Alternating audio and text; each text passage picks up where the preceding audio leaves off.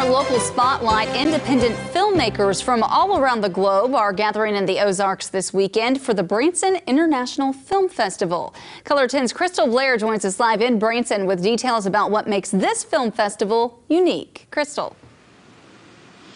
Well, Heather, the Branson International Film Festival is taking place at the White House Theater right here in town.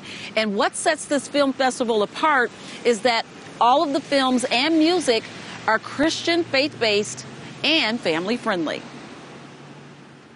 Every film festival has its own niche, if you will. Right. But this one's very special because of where it is and because of what's happening here. Last year, the Branson International Film Festival had 8 film entries.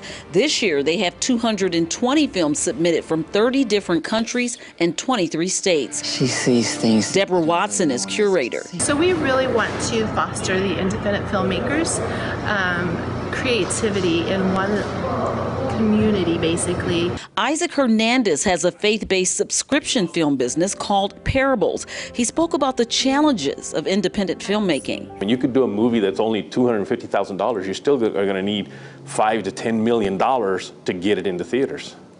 So that makes it very difficult for the independents. Cameron Arnett and his wife BJ Arnett of 20 years will have their film called Maddie shown at the festival on Saturday.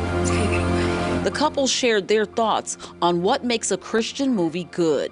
The story that is the best is the one that is the testimony. But it comes from all different sides of our lives, all the way from the start, which isn't pretty, to the redemption. Well, sometimes, filmmakers, as Christian filmmakers, we want to tell a redemption story, but don't want to show what we've been redeemed from.